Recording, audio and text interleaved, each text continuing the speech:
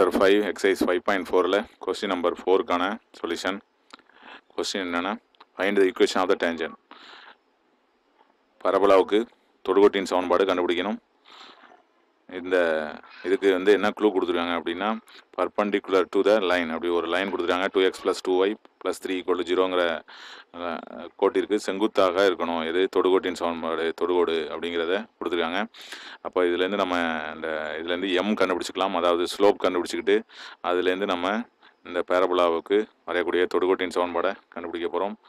தொடுகோட்டின் சமன்பாடு கண்டுபிடிப்பதற்கு என்ன நிபந்தனை அப்படிங்கிறத ஃபஸ்ட்டு நம்ம தெரிஞ்சுக்கணும். y = mx + c அப்படிங்கிற லைன் பேரபோலாவுக்கு தொடுகோடாக அமைய நிபந்தனை c = a/m. எம்ங்கிறது ஸ்லோப்பு கண்டுபிடிக்க தான் இந்த கொடுத்துருக்காங்க. அப்போ பேரபோலா ஈக்குவேஷன்லேருந்து நம்ம ஏ கண்டுபிடிச்சிடலாம். அப்போ c = a/m சப்ஸ்டிட் பண்ணோம்னா நமக்கு என்ன கிடச்சிரும், அந்த தொடுகோட்டின் சமன்பாடு கிடச்சிரும். அப்போ y = mx + a/m நம்ம தொடுகோட்டின் சமன்பாடாக எடுத்துக்கலாம். பேரபோலாவுக்கு உள்ள தொடுகோட்டின் சமன்பாடு. இப்போ நமக்கு தேவையானதெல்லாம் கண்டுபிடிச்சிக்க போகிறோம். இப்போது கொஸ்டின் என்ன கொடுத்துருக்காங்க, 2x + 2y + 3 = 0. இப்போ ஸ்லோப் கண்டுபிடிக்க போகிறோம். இது பர்பண்டிகுலர் லைன் அப்படிங்கிறதுனால ஸ்லோப் கண்டுபிடிச்சி அதை தலைகளாக மாற்றோம்னா நமக்கு என்ன கிடச்சிரும், டேஞ்சண்டோட ஸ்லோப் கிடச்சிடும். அப்போ ஸ்லோப்புக்கு என்ன formula, minus coefficient of X by coefficient of Y, அதாவது மைனஸ் எக்ஸின் கேளு பை ஒய்யின் கேளு. இதை நம்ம M1 வச்சுக்கோம். அப்போ M1க்கு என்ன கிடைக்குது, மைனஸ் எக்ஸின் கேளு -2 பை ஒய்யின் கேளுவும் 2 தான். அப்போ 2 கேன்சல் ஆகிடுது. அப்போ -1 கிடைக்குது. இது பர்பண்டிகுலர் லைனோட ஸ்லோப், அதாவது செங்குத்து கோட்டின் சாய்வு. இதுலேருந்து நமக்கு ஸ்லோப் ஆஃப் த டேஞ்சன், அதாவது தொடுகோட்டின் சாய்வு அப்படிங்கிறது என்ன, தொடுகோட்டின் சாய்வு m = -1 பை பர்பண்டிகுலர் லைனோட ஸ்லோப்பை நம்ம தலைகளாக மாற்றி சைனை மாற்றினோம்னா நமக்கு தொடுகோட்டின் சாய்வு கிடைக்கும். ஏன்னா ரெண்டையும் பர்பண்டிகுலர்னால m1 m2 -1.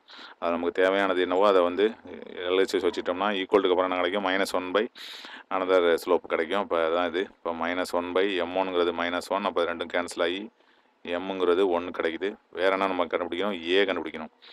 இப்போது கொடுக்கப்பட்ட ஈக்குவேஷன் ஆஃப் பேரபோலா என்ன அப்படின்னா, y² = 16x. அதை எதோட கம்பேர் பண்ணுறோம், y² = 4ax கம்பேர் பண்ணுறோம். ரெண்டையும் கம்பேர் பண்ணோம்னா 4aங்கிறது எவ்வளோதுன்னா 16. இப்போ ஒரு ஏங்கிறது எவ்வளோதுன்னா 4, ஏவும் கிடச்சிட்டு எம்மும் கிடச்சிட்டு.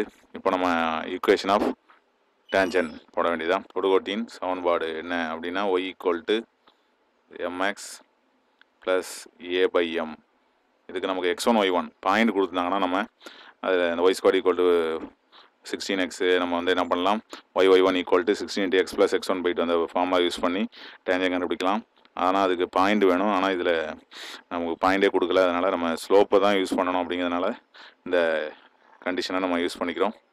y = mக்கு பதிலாக 1, x ஏவுக்கு பதிலாக 4, mக்கு பதிலாக 1. இப்போ இதுதான் நமக்கு கிடைக்கிது. 1ஆல் டிவைட் பண்ணால் அதே தான் வரும். அதனால் ஈக்குவேஷன் ஆஃப் டேஞ்சன்ட் என்ன அப்படின்னா, இந்த பக்கம் எம்டி பண்ணிடுறோம். இப்போ x - y + 4. இப்போ equation of tangent x - y + 4 = 0 அப்படிங்கிறது தான் ரிக்வயர்ட் டேஞ்சன்ட் ஈக்குவேஷன். ரொம்ப ஈஸியாக கண்டுபிடிச்சிக்கிறோம்.